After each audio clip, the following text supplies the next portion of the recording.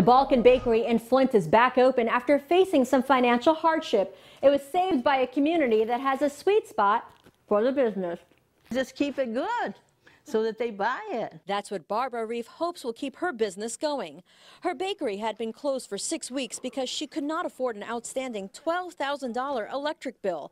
But unlike her bread, Barbara felt burned by the economy for years. You got to have people living here to work here.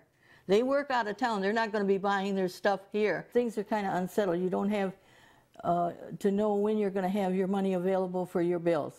The Balkan Bakery has been around since the early 1900s.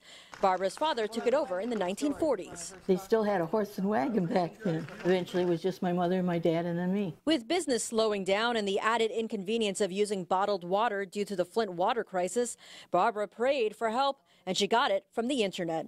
Some customers set up a GoFundMe page to help her raise the money she needed to get her power back on. So oftentimes this happens to businesses and we don't know. But as soon as people knew about it, they did everything they could to help. I was shocked. I'm very impressed. I'm really appreciative that they did, because it really helped a lot. I didn't realize I had that many friends.